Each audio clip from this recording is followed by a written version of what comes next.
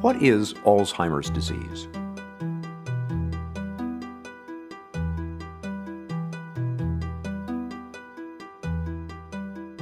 Alzheimer's is a slow, fatal disease of the brain affecting 1 in 10 people over the age of 65.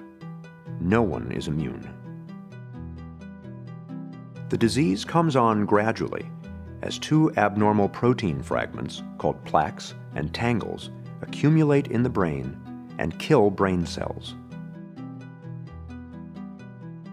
They start here in the hippocampus, the part of the brain where memories are first formed.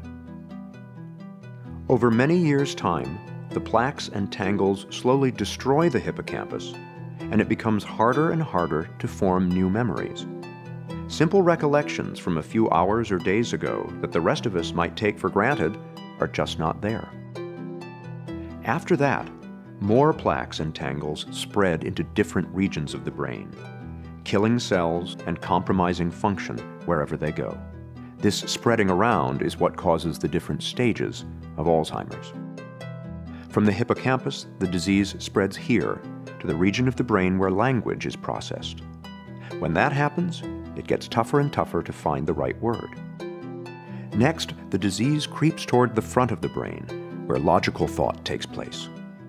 Very gradually, a person begins to lose the ability to solve problems, grasp concepts, and make plans. Next, the plaques and tangles invade the part of the brain where emotions are regulated. When this happens, the patient gradually loses control over moods and feelings. After that, the disease moves to where the brain makes sense of things it sees, hears, and smells. In this stage, Alzheimer's wreaks havoc on a person's senses and can spark hallucinations. Eventually, the plaques and tangles erase a person's oldest and most precious memories, which are stored here in the back of the brain. Near the end, the disease compromises a person's balance and coordination. And in the very last stage, it destroys the part of the brain that regulates breathing and the heart.